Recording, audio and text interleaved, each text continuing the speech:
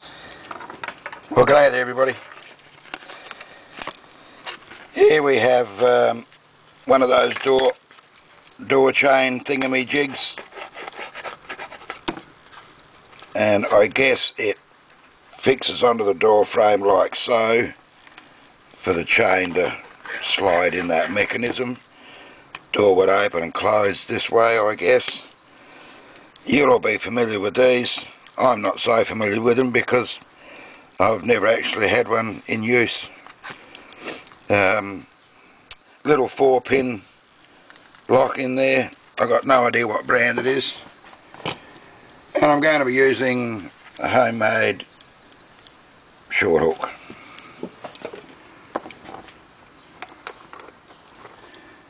And because it's situated on the door like so, on the door frame, I'll pick it in the same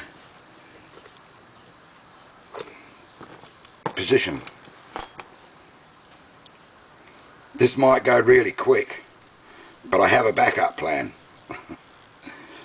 Okay. 1, 2, 3, 4, and there it is. Okay, well I thought that would go fairly quick, so I have a backup plan. Here we have another relatively small padlock, jack hammer, whoever Jack is. What's on the, oh, nothing on the bottom, just jack hammer. It's a fairly simple little thing. But because that went too quick on that door chain, I guess I'll better do something with this time on the video. Tight little keyway, as they usually are on these things. In fact, yeah.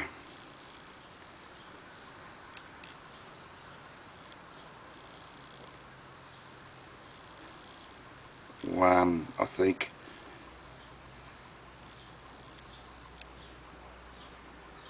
Two.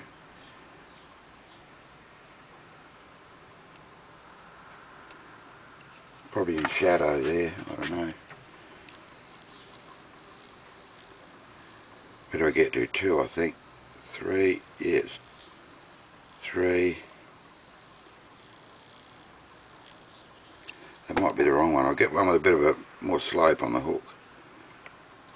No, we've got it.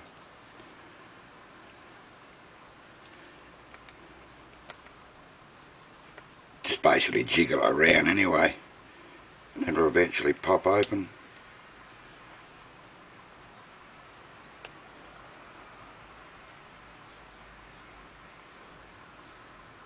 Maybe if I turn the hook around the other way, might actually open it. I think that sets a couple of pins anyway, and I can turn the hook back the right way and pick the, I think my tension wrench is a bit too thick.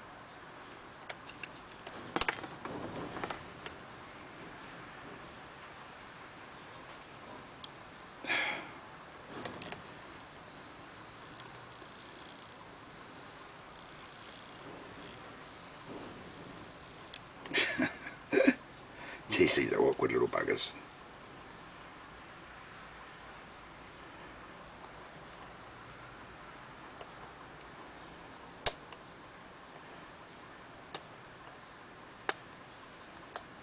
There it is. There it goes. Okay, well, there it is.